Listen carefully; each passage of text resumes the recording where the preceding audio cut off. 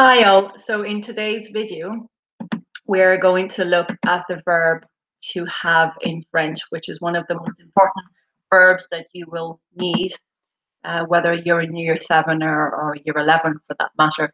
So I will play the video first, and then I will give you a little bit more of an explanation, and then we will finish with a quiz. How to use the verb to have in French. It's always useful to be able to talk about what you have or don't have. Avoir, to have, is the second most frequent verb in French. Like lots of really useful verbs, avoir is irregular, and it goes like this. J'ai deux pères. I have two dads. Tu as les cheveux longs. You have long hair. Il a un chien. He has a dog. Elle a un chat. She has a cat. Vous avez un vélo bleu. You have a blue bicycle. There are some phrases where in English we would say I am, but in French you say I have. J'ai 17 ans. I'm 17 years old. J'ai faim. I'm hungry. J'ai soif. I'm thirsty. J'ai raison. I am right. With avoir, you can say what you and other people have. J'ai, I have. Tu as, you have. Il a, he has. Elle a, she has. Vous avez, you have.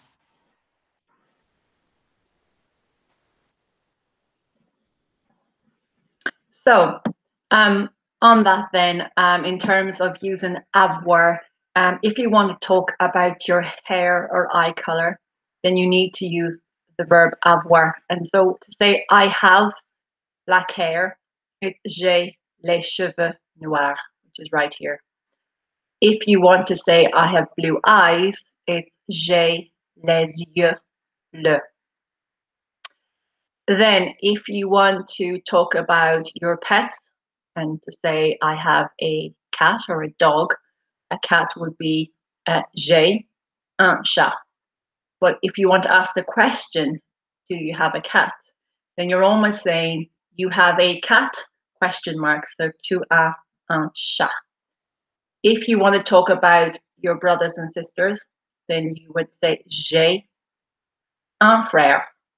If you want to say your friend has a brother, or you could say elle a un frère, she has a brother. So in terms of what you should write down, I would recommend you write this down here. So I have is j'ai, you have tu as, and he and she has is il and elle a. So this would be worth stopping the video and writing this down in your notebook. And here are some examples of sentences that you would use the verb avoir in. Past tense is also important. So when you want to talk about what you used to have over a continuous period in the past, when you were younger, you would use j'avais, which is I had or I used to have.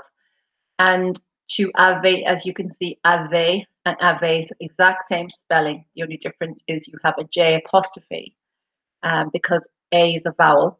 Otherwise, it would be JE. And for tu, it's TU and then ave, but the spelling is the same here.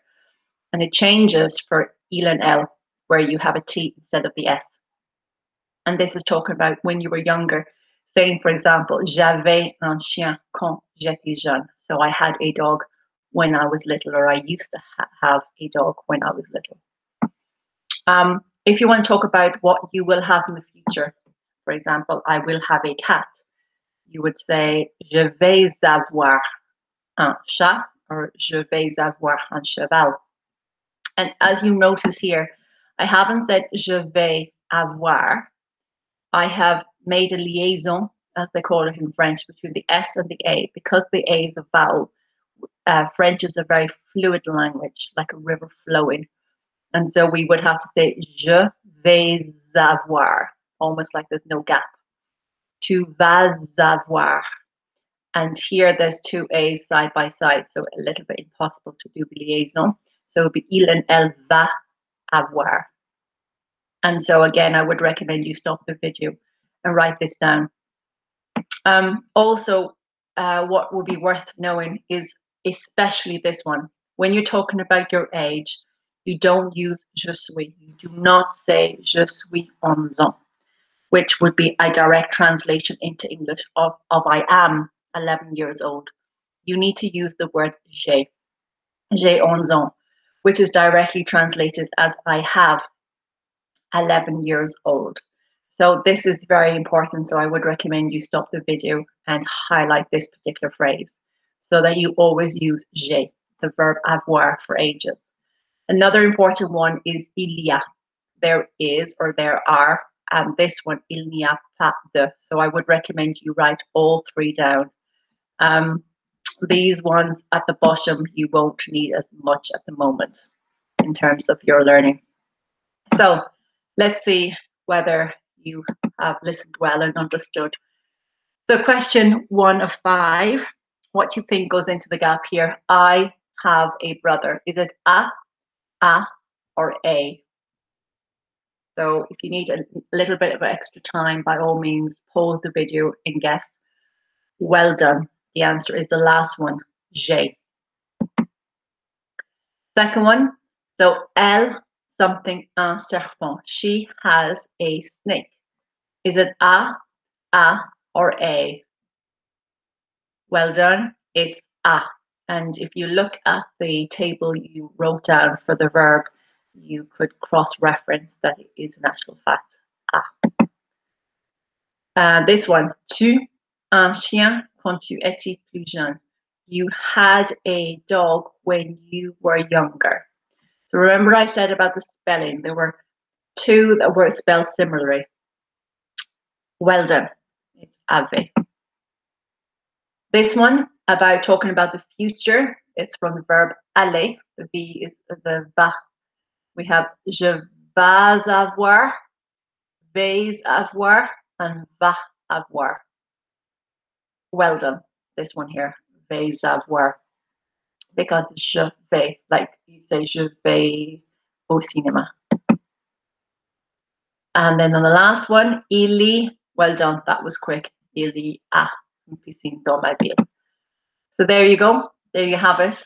So a little bit of an introduction to the verb avoir to help you out in terms of your learning for next year. I hope you enjoyed that. I will do another video now on être, which is another important verb for you to learn. Have a good day. Bye.